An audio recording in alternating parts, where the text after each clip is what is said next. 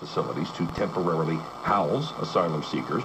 We find it problematic that programs that benefit New Mexico's residents and communities may be canceled or relocated because of this decision.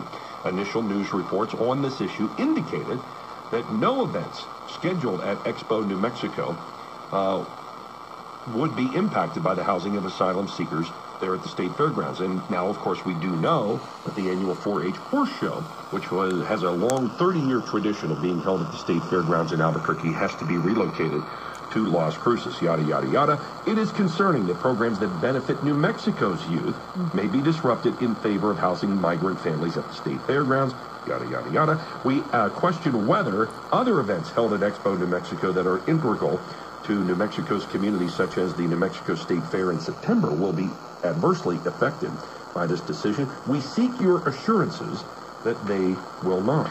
So now we are awaiting response, the senators are. And of the 15 senators, they do include Sandra Rue of Albuquerque, Mark Moores of Albuquerque, Craig Brandt of Rio Rancho. However, we brought this up last hour as well, and since then I've received an email saying, Bob, there is actually one state senator who refused to sign the letter because it wasn't strongly worded enough. Oh, really? And that state senator, Candy Cruz. No, I'm kidding. It is awesome. Because I could see you being a holdout. No question about it. State Senator Greg Hofer of Jowl, New Mexico. Oh.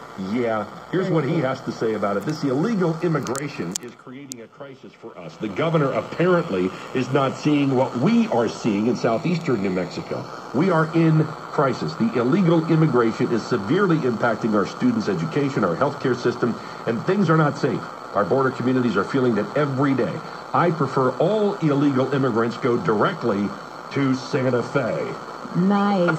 So that's, I like that one. That's the letter that he wants to send to the governor. I'd sign that puppy. Here you go. With a big purple pen. We'll get a hold of the state senator in Jowl, see if he wants to add your signature to it, just for the hell of it. Some cookies. It would be a lot of fun, wouldn't it? I like that guy. He's going on the Christmas list. This is Candy Cruz's new state senator, her favorite state senator. I'm going to Jowl. The guy from Jowl. Hey, before you get to traffic, high school graduations. I thought I muted this.